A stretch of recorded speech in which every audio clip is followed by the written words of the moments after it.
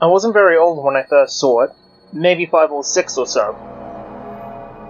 It was a long time ago, but I remember it quite well. The whole experience of it seemed like a dream.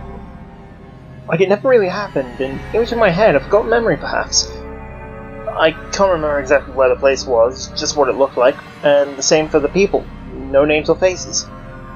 Maybe they weren't even there. An addition by my memory.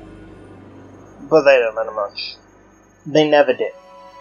The only thing that matters is the Kelpie. It was summertime, and I was playing at the bayou by my grandmother's house. I'd been sent there for the warm months. My mum thought it was better for me if I breathed the warm, humid air than the city smog. She offered my grandma's home down south. She was a fiery old girl, second generation from Scotland. Often she would tell me stories about the local lochs and bogs, and the creatures that lived in the waters, and those that lived in the trees. One of my favorites was the Selkie, beautiful seal people that would change shape as they swam in the ocean. My most favorite, however, was the unicorn. I've always wanted to see one. Touch its lovely white coat, but I knew they weren't real, just stories. One afternoon, I went to the bayou to catch some fish. I was proud of myself for making a pole and a stick and string. My grandmother laughed and said if I caught a fish, she would cook it. I was determined and told her I would be home before sundown. I took my pole and put a small bit of bacon at the end of the line. My concentration was broken by some music from nowhere. I looked until I found the source of the music. A little man was sitting on the branch of a tree, playing a wooden fiddle. He stopped when he saw me and smiled. No words went between us, but he continued to play. The music was wonderful, and I asked him if I could play it. He said I could if I got in the water. My grandma warned me against that, but I ignored her as she might think it was strange. I went back the next day, pole in hand. I promised my grandmother I would catch a bigger fish.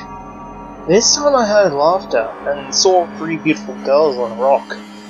They looked a few years older than me, and they sat brushing their hair. They were beautiful, and I sat on the bank watching them. Could they be the Selkies from my grandma's stories? Their skin was pale and seemed to glow in the dark. The next day I went back to the bayou for the 3rd time. This was my final visit as I was going home the next morning. There was a white horse in the bayou, and I went in the water, wading up to my knees. It began to swim to me. I could see it, like it would swim to the bank. It stopped though. I couldn't move, feeling calm even though it was bigger than me. It looked over its shoulder as if it was offering me a ride. I forgot my grandma's warning and got on its back.